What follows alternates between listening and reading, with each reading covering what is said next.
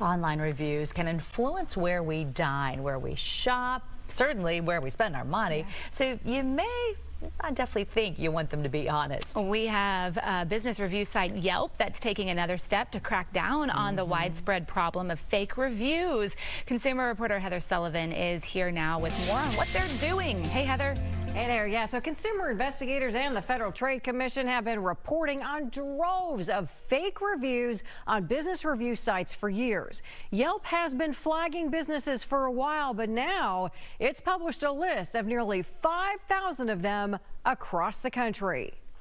To discourage fake and paid business reviews on the platform, business review site Yelp has now posted a list of businesses across the country it has flagged with compensated activity alerts, saying it caught someone offering cash, discounts, gift certificates, or other incentives for reviews. One business page on Yelp with the alert is Le Bijou Nails and Spa at 6134 Westheimer in Houston. Yelp says it posted this offer of a $100 gift card for a 5-star review, saying best review wins. So we went over. So we came to see if we could talk with you guys about it. Yeah, so I took that down already. The owner says she doesn't remember when her marketing team posted it, but they have since taken it down. We weren't trying to bribe anybody. We just said if we need to leave a positive review because we wanted to reach out to our own customers, you know. Yeah. So that was it. I didn't have no meaning to it. I wasn't trying to bribe people to do it. And Yelp posted images of offers for reviews from businesses across the country. Free fries, review us on Yelp. Give us 5 stars, win a free donut. A free Apple Flapjack. Positive review raffle, win a 58-inch TV.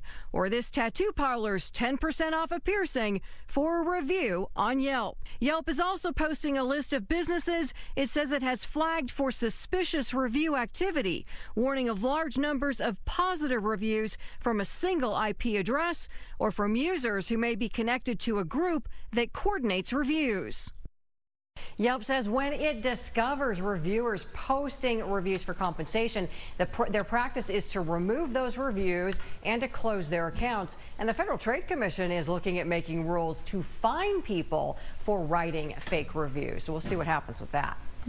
All right, so how can we spot the fake reviews that are already out there? Yeah, so there are 3 red flags. Repeatedly mentioning the brand in the review.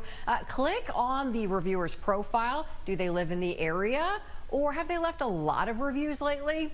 And negative reviews that recommend a competitor, those are a little sketchy too. I see. All right. Heather, thank you for alerting us and giving us the red flags. We'll know what to watch out for. You bet.